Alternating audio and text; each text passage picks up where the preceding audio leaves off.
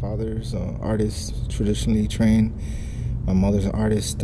She's actually the one who showed me how to write calligraphy. She would sit me down with her and do wedding invitations, and she would have me copy the letters that she was doing. She would tell me, okay, you know, you got to do this many pages of this letter and practice them over and over.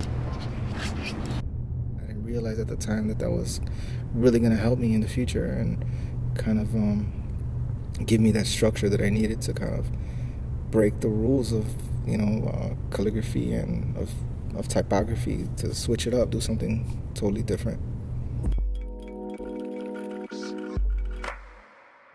I started off writing Mi poder es mi visión. It's like my power is my vision, because I believe if you have the vision to do it, you can do it. All you have to really do is put yourself out there and make it happen. No one's gonna do it for you. You got to put the work in. You got to put the grind in to go out and kind of fulfill your dream or whatever it is. If you can apply it to anything in life.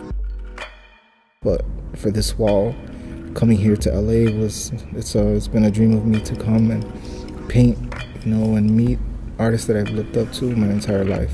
So that's what the wall represents, kind of like my vision of traveling, coming here and expressing myself, and at the same time, you know, having fun, surrounding myself with other artists and people that are changing the game. And here at the Container Yard, I feel like, you know, that's what's happening. Things are changing. So many different artists coming together, collaborating, and just a place to really express yourself.